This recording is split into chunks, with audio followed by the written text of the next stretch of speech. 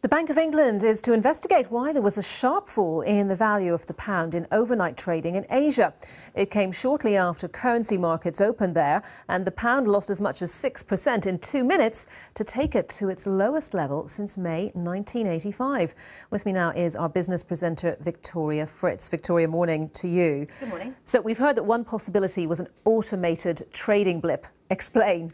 Well, there are several theories doing the rounds at the moment.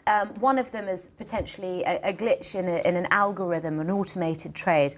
They make up a much greater volume than they used to of trades, and it just goes to show some of the dangers of potentially using machines over man when it comes to this sort of thing. It's been described as the modern-day version of George Soros and Black Wednesday, when the pound lost so much value.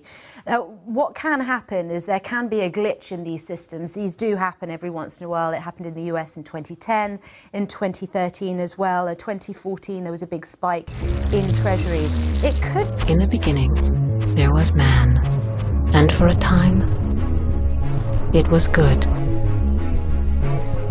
But humanity's so-called civil societies soon fell victim to vanity and corruption.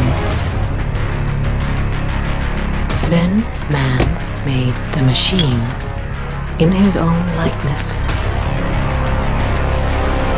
A digital frontier to reshape the human condition. Replicants are like any other machine. They're either a benefit or a hazard. Thus did man become the architect of his own demise. Try to create a suit of armor around the world. Artificial intelligence. You're all going to die down here.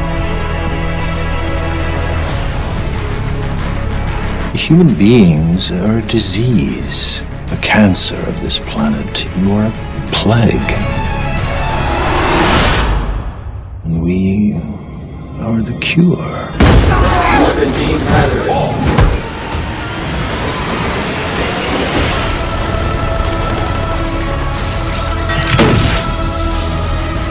To protect humanity, some humans must be sacrificed. To ensure your future, some freedoms must be surrendered. What's the problem?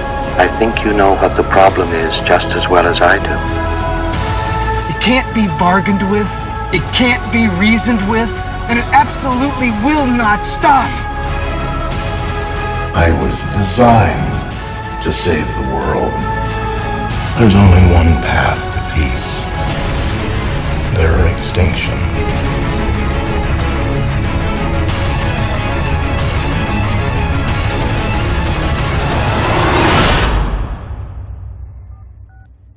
Greetings, Professor Falcon. Hello, Joshua. How about a nice game of chess?